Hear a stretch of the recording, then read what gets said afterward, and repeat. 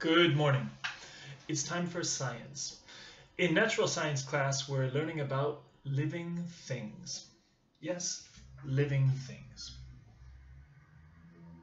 You are a living thing. I am a living thing.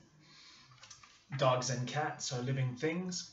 Insects, trees, plants. There are many examples of living things, and we studied this. In fact, the first thing we learned was the difference between living things and non-living things. For example, you know that animals are living things, but a table is not a living thing. Or a flower is from a plant, which is a living thing, but a door is not a living thing. It is a non-living thing. You know, for example, that bacteria is very small. We can't see it, but it is a living thing. And in contrast, for example, a shirt is a non-living thing. So the first thing, you know the difference between living things and non-living things. No problem, right? The second thing, we learned a classification. And a classification is when we put living things into groups. We learned 5 groups. Do you remember? I think you remember. The first group of living things is...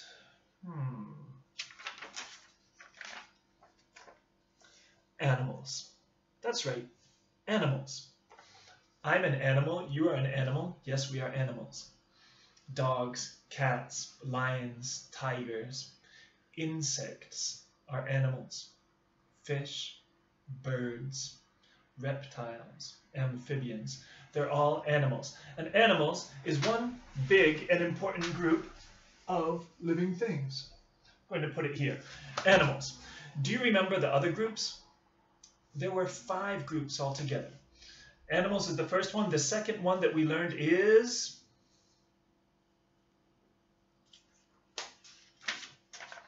that's right, plants. Trees are plants, right? I'll put this here. And do you remember the other groups? Let's see. The other groups are a little bit more difficult. There was one group that we called fungi. Fungi. What is fungi? Well, mushrooms are fungi. Some people think they're the same as plants, but they're not. They're different. Why? Well, because plants use photosynthesis to get their food. That means they use the energy from the sun, and fungi do not. It's different. So it's a different group of living things. Fungi. I'm going to put this here, but this one is not so important for us. Not for today's activity. Fungi, boy, can you see it? I think you can see it right here. All right. And then in our book, they said there was one more group of really 2 things. They said other organisms. And other organisms, they included algae. Algae refers to seaweed. Also, it's not the same as plants. It's a little bit different. And, so algae I'll put up here. And we can see that. And there's one more group. Tiny, microscopic organisms called bacteria. Okay? Bacteria. I'll put that here. Well, here I am with these 5 groups of living things. But today, I don't want to speak about the classification. Today I have a fun activity for you, and it's all about food. Yes, food. Food, food, food. I'm hungry. Are you hungry? You know, many people are eating a lot of food. That's good. Now that we're in the quarantine, everyone's at home all day and they eat and eat and eat. We have to think about the food we eat because, of course, we have to be healthy. And not only this, I want you to think about food to classify food in living things. Do you know that we eat all kinds of living things? Think about this. Our food comes from animals. Our food comes from plants. And yes, our food can come from fungi, from algae, and even bacteria. Is that possible? Yes, it is. Let me give you one example of each one. The first one, I'm already finished. What is this? It's a banana. And a banana is a fruit. And fruit, what group is it from? Well, fruit comes from plants. So when you eat a banana, you're eating a plant. Plants give us food. Okay. What about animals? Do we eat animals? Well, yes, of course we eat animals. We eat animals all the time. In fact, today for lunch, I'm going to eat an animal. Let me show you. Can you see this? This is going to be my lunch. What is it? It's fish. Fish is food, of course. It's healthy food, and it comes from animals. So that's another example. But now, more difficult. Can we eat fungi and bacteria and algae? I have an example for you. Maybe you've never seen this before, but think. Fungi for food? Aha. What is this? Can you see it? Well, these are mushrooms. And I'm going to eat one mushroom for you. Yeah. It's not bad. Mushrooms are fungi. Another thing, maybe you don't know. You know what this is? This is called yeast. In Spanish, it's called levadura. It's very important to make bread. Important to make bread. And yeast is also a fungi. It's true. Microscopic, but it's a fungi. Another thing, algae. You know, a few weeks ago, I was shopping in Mercadona, and I saw that they had this. And you can buy it, and you can eat it. It's like seaweed.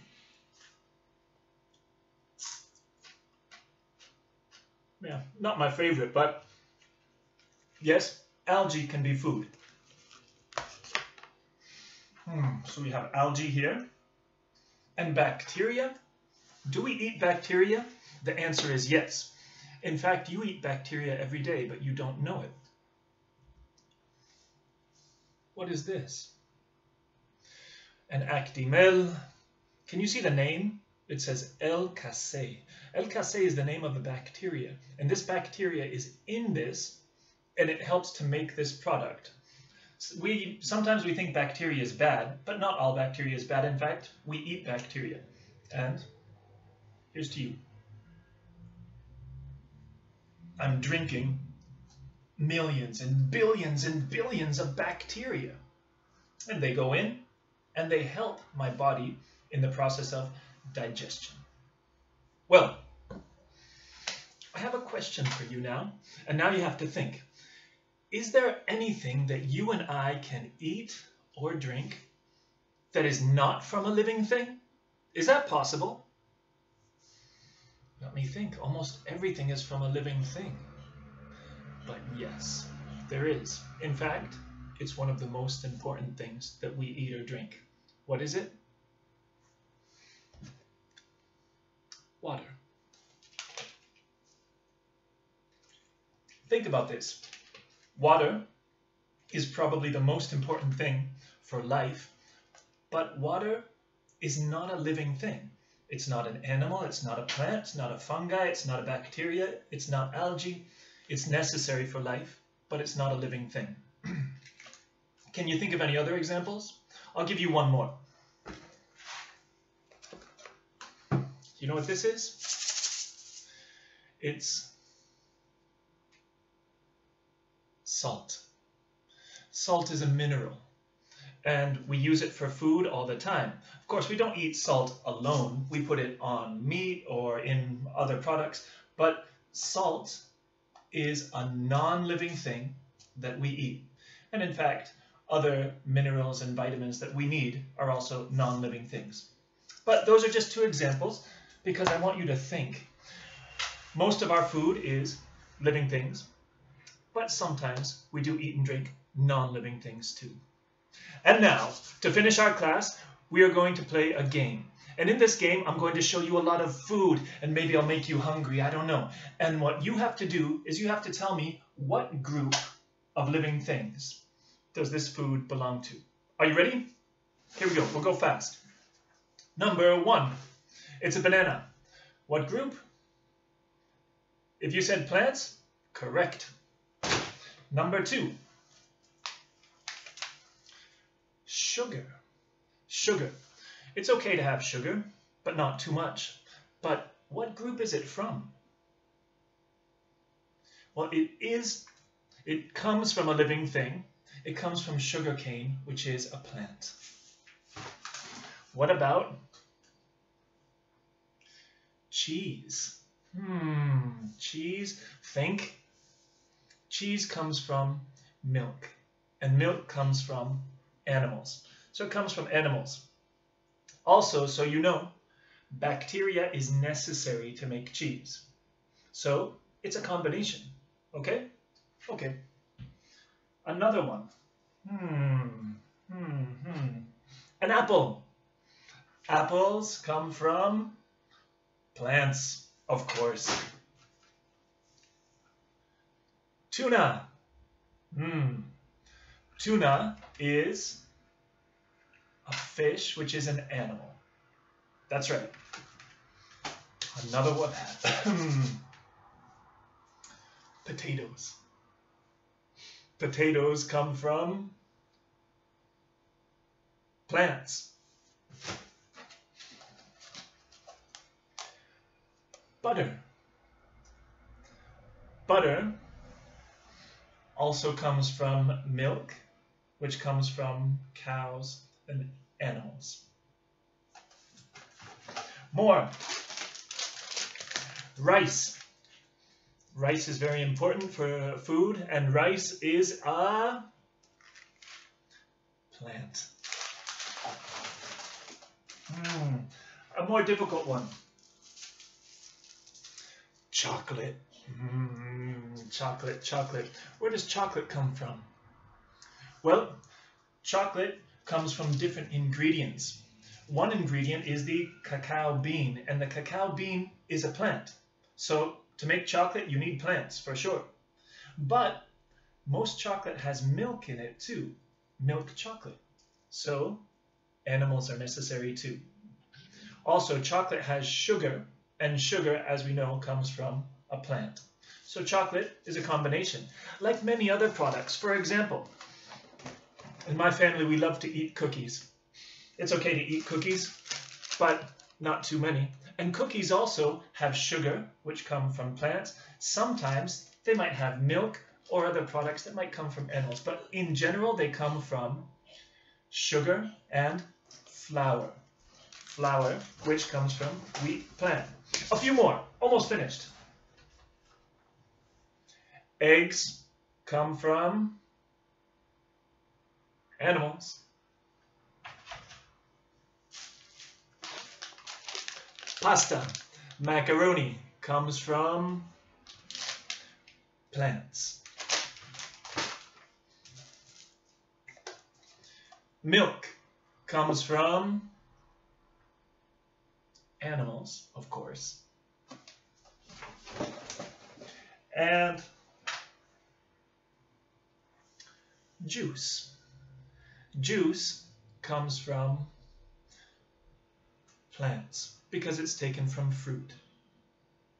Well, boys and girls, today we have learned a lot. We remembered about living things and non-living things. We remembered the 5 groups of living things. This is the classification of living things. And we played a game speaking about food.